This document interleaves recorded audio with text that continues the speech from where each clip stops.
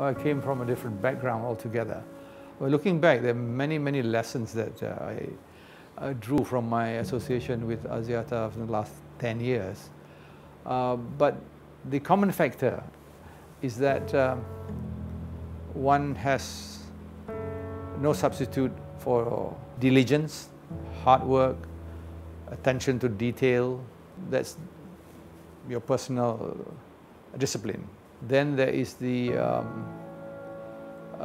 rigor in the discussions, in the evaluation, in the debate that we have at the board. It is incredibly high level and deep, which means that one cannot engage, cannot sit at the table unless one is prepared and on top of whatever issues that before in the agenda.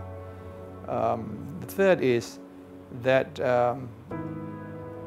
you have the uppermost in your responsibility is fiduciary duty to the company.